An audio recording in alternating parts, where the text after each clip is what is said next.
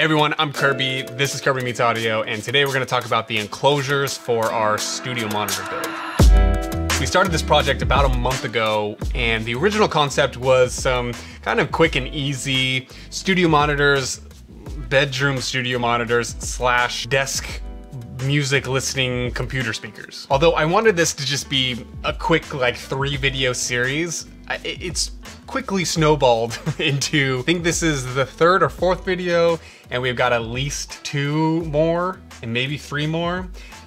I've been having fun, too much fun, and I've just put more effort into it than I thought I was going to. And as you're about to see, this quick, easy, and small monitor build has turned into, they're big, and they're gonna be heavy. All right, let's just jump into the design on the computer. All right, so I've been designing this enclosure in Fusion 360. If you design anything physical and end up making it in the future and you're not using some sort of CAD design software, you should check out something. Awesome to make multiple failures very rapidly. Fail in the computer rather than like in real life with product. Okay, so this enclosure behemoth is 20 inches by 20 inches. It's a big dude. And some of the astute of you out there might be wondering why it's 20 by 20. What about standing waves, Kirby? There's gonna be, you can't have the width equal to the depth. That's standing waves. So these speakers are going to start out with a passive crossover network being driven by an external amp. But we had so much excitement in the comment section about true in-studio monitor, specifically made for studio recording monitors build. People wanted a real studio monitor build, not some bedroom bullshit. So these speakers are going to start with a passive crossover, but there's room in here to upgrade to a tri-amped active DSP crossover network. So if we take off the lid here, you can see in the back, we have this false back. So the actual dimensions are not 20 by 20, they're actually 20 by 16.5. The back has this opening that we can put the passive crossover in now, and then later on we can take that out and put in our amps and our DSP modules and whatever else we want to do to these speakers later on. Building a platform for some experimentation and design in the future. All right, let's talk some details. So this is a bass reflex enclosure, which means it's ported, it's not sealed. The enclosure is tuned to 37 Hertz with the driver's F3 at 39 Hertz. We're going for 2 ports, both at 2 inches in diameter, just over 7.5 inches long. We have a total internal volume of 1.5 cubic feet. Pretty big, they're big boys. A commenter in the original video in this series suggested that I use a PVC pipe for the mid enclosure. I had never done this before. I've seen other people do it, but it's a great idea. So I thought, let's use it in this project. So the mid enclosure is this 4-inch by 6-inch ABS plastic pipe. It will have a back in the final. I just didn't model the back yet. It is a pretty big area for the enclosure, so there's a pretty substantial amount of bracing involved in here. We have this kind of double cross brace. There's a little notch cut out for the mid enclosure pipe. As far as the ports, we have 2 ports. They're 2 inches in diameter and just over 7.5 inches long. I've done this in previous projects. I get these ports that have a back flange. They're screwed into the back of the front baffle, and then I use a roundover bit on the inside of the porthole to make this flare on the front using the solid wood front baffle. Makes for kind of a cool look. For the front baffle, we have our 8-inch reference series woofer, our 4-inch, it's actually a 3-inch reference series mid, and then our AMT tweeter. The tweeter and the mid are stacked, and that's kind of the meat and potatoes before we get into details. All right, so let's talk about diffraction. Let me get an enclosure that I can, just a second.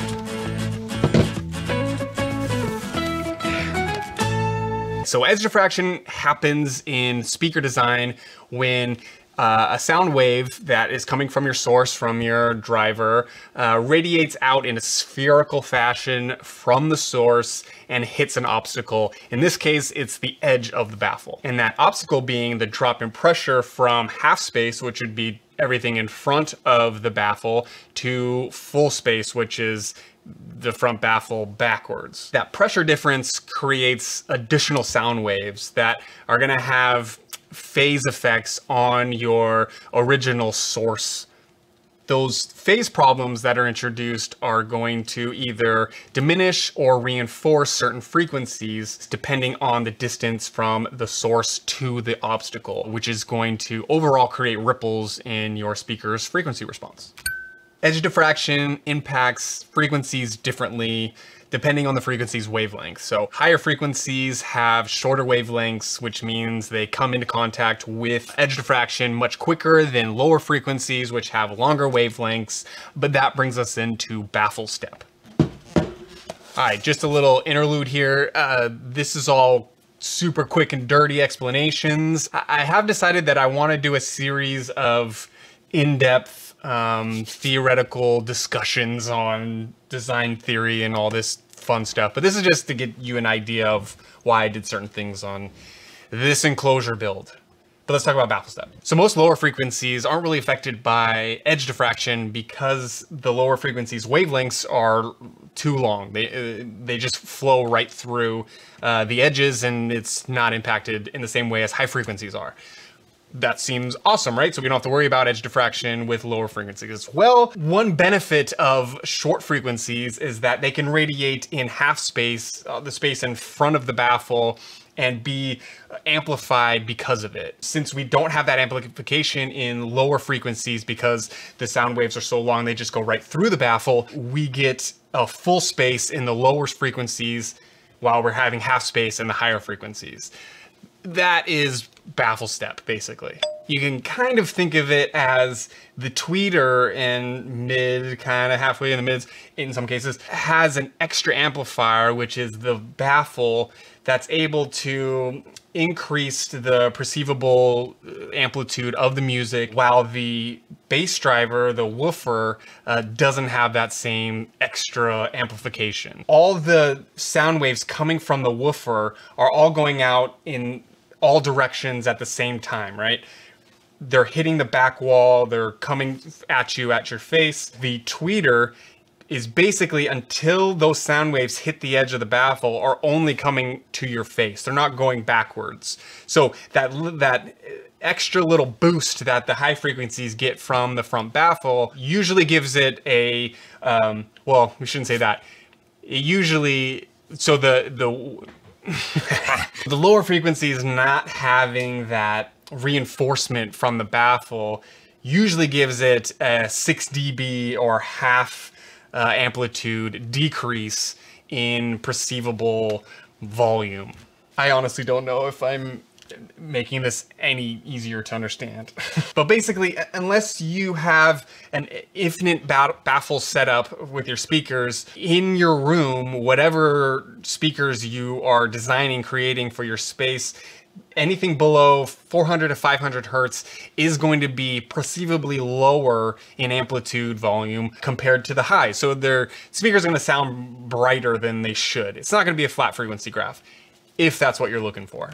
And in our case, we are, because we're building studio monitors. So what can you do about all this? Well, starting with edge diffraction, one really easy thing you can do is to chamfer the edges. So like, this is a bad example, but in this port tube here, there's a rounded edge. If you rounded all of these edges, you wouldn't have such a fast pressure drop from the front of the baffle to the side of the baffle, and that would ease your edge diffraction. It wouldn't be as ripply in your measured response as a just 90-degree edge. And that's to say, if you do want to keep a rectangle-ish enclosure, obviously a sphere doesn't have edges like a rectangle does or a square does. So a sphere would be your best bet for edge diffraction-less design. But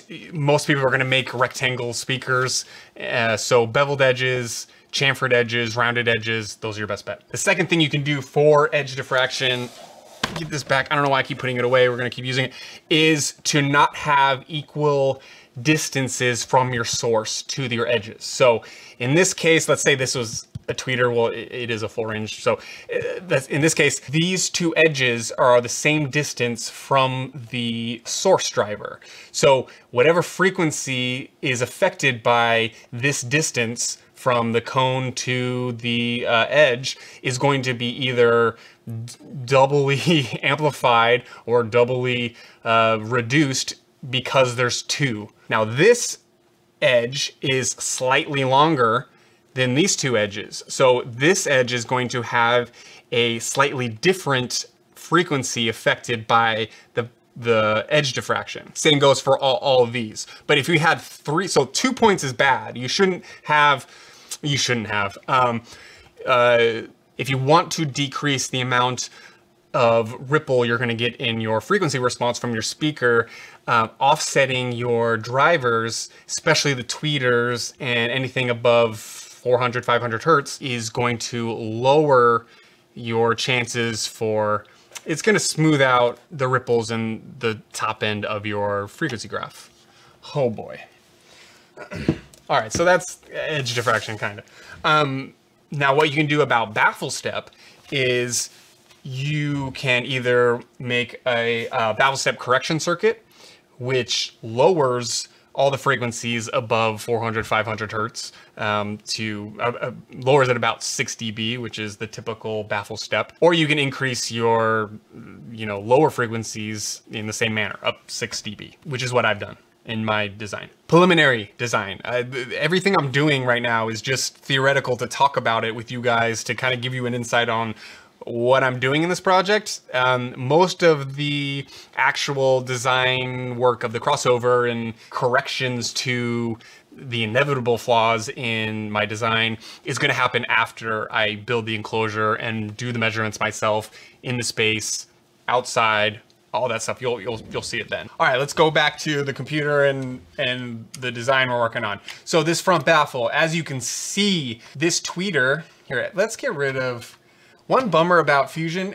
I have these, like, I think they're called decals. Actually, they're not even decals, they're canvases. I put these canvases on these bodies to represent, obviously, the different drivers, but they put these red boxes around, and I don't know how to get rid of those red boxes. If anyone knows, please comment. I would love to know as well. These are our drivers. I'm gonna put the sketches back on. All right, so woofer, mid-woofer, tweeter. Okay. Edge diffraction impacts our higher frequencies the most, so we're mostly worried about the tweeter. So we have the tweeter obviously offset from right to left. It's more to the right than the left. We have it offset from top to bottom. It's more on the top than the bottom. The only other thing is to check this offset from the center point to the top and the center point to the right. So we got just over 3 inches to the top and 3.5 inches to the side. So pretty close, but enough of a difference that it's not going to accumulate problems down the line. Same with the woofer. So we got, or the mid woofer, just under 3.5 inches. Oh, just over 3.5 inches. So again, close. That's the other thing. I think there's like a 20%. You want to be outside of 20%. There's some like rule that I probably should be following that I'm not, but whatever. So that's that. Another thing to keep in mind, which I don't know if I should be bringing this up, but is lobing. Everyone ready to talk about frequency lobing, speaker lobing? All right, again, this is just a quick and dirty explanation of lobing, of all this stuff. More in-depth videos to come. Seriously, I'll put more effort into those. Trust me. All right, polar plots. If we take a look at VitUX CAD down here in the bottom left, or I guess bottom center, we have a good example of a polar plot. Polar plots basically reveal acoustic radiation into space. So in this graph, our speaker would be at the center here, facing forward, facing 0 degrees. This is space in front of the speaker. This is space in back of the speaker. This would be 60 degrees off center from the speaker, 30 degrees. You get it? As we go through the different frequencies, this particular polar plot is showing us amplitude within space. According to our crossover in this program with the FRD, the plots that we input that we put in at the beginning, it's giving us an example of the lobing that we can expect based on those inputs. So at 739 hertz, we're going to see a slight increase in acoustical pressure or volume amplitude at 40 degrees than we are at center, which is only going to be about 86 dB. If we keep going up, we're going to see even more lobing. So now we got higher pressure in the center and a little bit lower pressure at 30 degrees. I'm just using this graph as an example. This isn't a perfect analogy, but as we go up in frequencies, lobing becomes more pronounced. So you can see as we're getting higher and higher in frequencies, I mean, this is like way above what we can even hear, but you can see the lobe gets smaller and smaller. So horizontal directivity or beaming is in direct relation to the driver's size. A larger speaker is going to start lobing at or beaming at a lower frequency than a smaller speaker, which is, you know, okay, because we're normally using larger speakers for lower frequencies and smaller speakers for higher frequencies. Lobing also happens in vertical orientation. So if you're in the sweet spot of a speaker, you're sitting in front of it and it sounds great, you might stand up or move up a few inches and you might hear a dip in certain frequencies. And then as you get a little higher, it comes back and maybe other frequencies dip. Lobing happens in vertical orientation as well. There are some differences in vertical lobing when it comes to different crossovers. So third order crossover has a different effect on lobing than a second order crossover. Second order crossover, like what we're using in our projects, has a pretty symmetrical lobe right at the listening position at the 0 axis, whereas a third order crossover, it usually has a 10 degree or so dip in that lobing beaming center point, but we don't have to worry about that in this project. So this is one reason why a lot of people like to introduce MTM style speakers. MTM style speaker is a midwoofer, tweeter midwoofer. I'll put a picture up. The orientation of these speakers makes it so you get a pretty uniformed, symmetric lobing pattern. Or basically you don't get any lobing. You get a pretty symmetric in space radiation of the frequencies, no matter where you're standing or sitting. I feel like I'm going a little crazy. All right, so one way to keep lobing at bay is to keep speakers, especially the higher frequency speakers, as close together as possible. That's why you see a lot of two-way designs have the midwoofer overlapping the tweeter just a little bit. And you can actually calculate out how close those drivers should be. And we can do that with our design. It all depends on the crossover point. So the crossover point between our tweeter and our midwoofer is at around 3,500 hertz. It's moving around a little bit depending on the day I'm having with the crossover design. We can take the wavelength of 3,500 hertz, use that as a guide for how close we need our drivers to be. So the wavelength of 3,500 hertz is 3.7 inches. So we want the center points of our tweeter and our midwoofer to be within 3.7 inches. So let's check that right now. And it's just within. Distances between our tweeter and midwoofer is 3.6 inches. So we're good. And then if you wanted to do the same thing for our woofer to our midwoofer, our crossover frequency there is just around 300 hertz, which has a wavelength of 58 inches. So as long as our woofer and midwoofer is within 58 inches, we should be fine. Whole enclosure is only 20 inches wide, so it can't be more than 58. Yeah, and we're at just about 7 inches from center to center, so all good there. The reason why I'm going into this with this design is because although in my use case, lobing isn't a huge issue as long as it's on center axis, because it's really just me who's gonna be listening to the speakers. I'm just gonna be sitting in my listening position with the speakers pointed right at me, so I'll always be in the sweet spot. But for most studio monitors, although in most mixing sessions, it's usually just one person or a few people, in a recording session, might be a bunch of people. There might be a producer there, the actual recording artist, you know, other people in the room. So you want a good dispersion of sound, an even dispersion of sound from the monitors. So this is definitely something to keep in mind if you're planning on designing your own studio monitors, even if they're just for yourself or the bed or any speaker. This is also, so if you're also building or thinking about building home theater speakers, that's why a lot of home theater speakers use MTM orientation drivers, because not everyone is crammed into the sweet spot on the couch. There's usually people spread out in the living room or whatever your listings or viewing situation is. So good dispersion in home theater is also good. So keep in mind that stuff. Okay, I think that's might be it. I don't know about this video. Like I said, these topics are interesting, and it's a little bit deeper than I normally go in my videos. This is like 102 or something. Like it's not quite deep in the weeds, but it's deeper than just like using some software to throw together some speakers. So I do want to get into this type of stuff in more in-depth videos, more focused videos that I'll put out in the future. So stay tuned for that. Otherwise, I hope you got something out of this. I'm really enjoying the discussions we're having in the comment sections.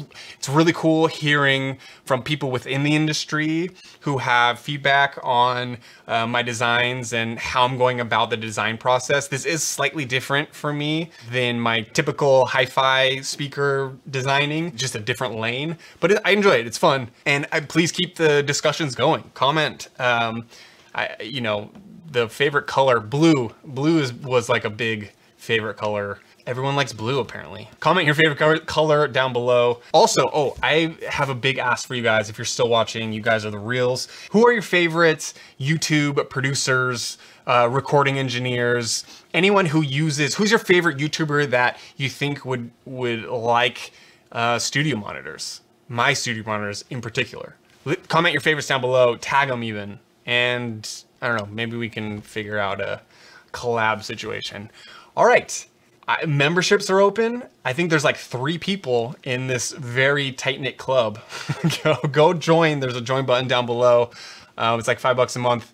And you get some extra content. You get direct interaction with me. I answer guys' questions, and I'll do some design work for you. I also am going to, this whole project, I'm being so methodical about it because I'm going to be putting this project up as plans, and the first people that are going to have access to those plans are my members, and they're also going to get a discount on purchasing them. So yeah, join if you want to help out with this channel. Hope you guys got something out of this. This is the last video before the actual build video. So the next video you see in this series will be the actual build video. I think I've been saying that almost every video up to this point, but that's it. This is it. No more prep. We're actually gonna build this guy and test it and have a bunch of fun with it. All right, see you guys in that one. I don't know what's coming next week. We'll see. All right, bye.